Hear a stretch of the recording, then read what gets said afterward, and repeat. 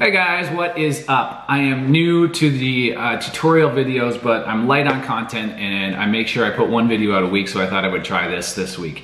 Now, today we're going to be explaining how to hook up an external hard drive to a regular old iPad, not a Pro. Not a Pro. Not a Pro. This is my iPad. It's a 6th generation. I just updated it to iOS 13. That's the first thing you're gonna need to do is update your iPad to iOS 13 or iPad OS as it's called now. I do all these videos, all my vlogs right on my iPad, which is cool and it's easy, it's portable, it's nice, but this thing only has 128 gigs.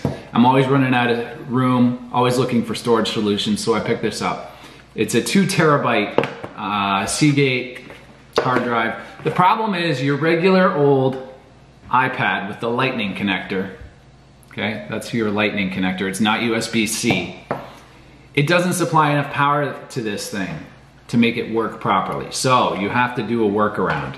Here's what you need. First of all, you need your external storage, your portable hard drive. Next, I got it all in a little box here.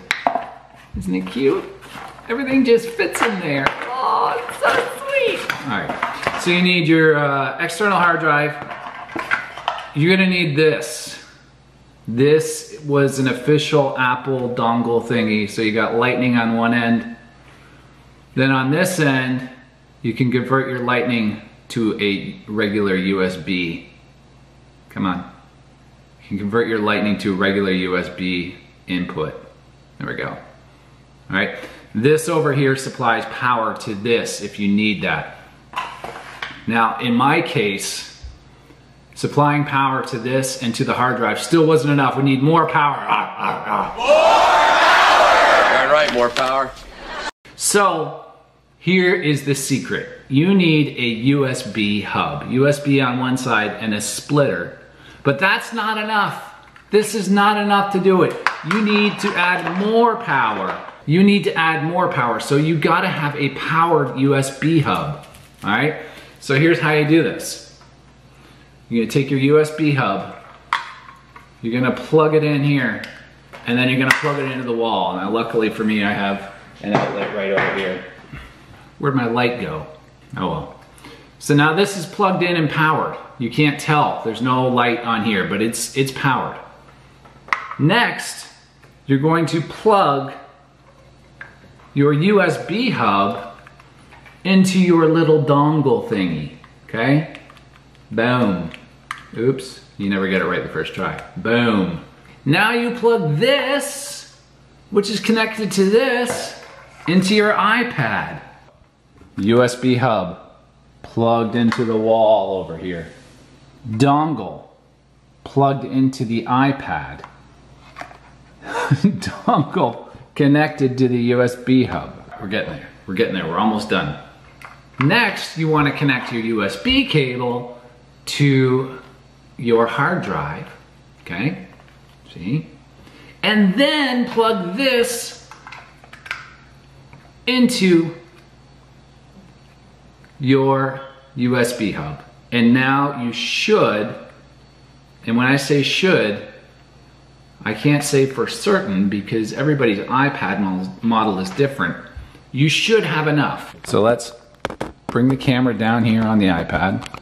Oh, there I am. Hi. So now you're gonna be wondering, how do I get to what I need on here?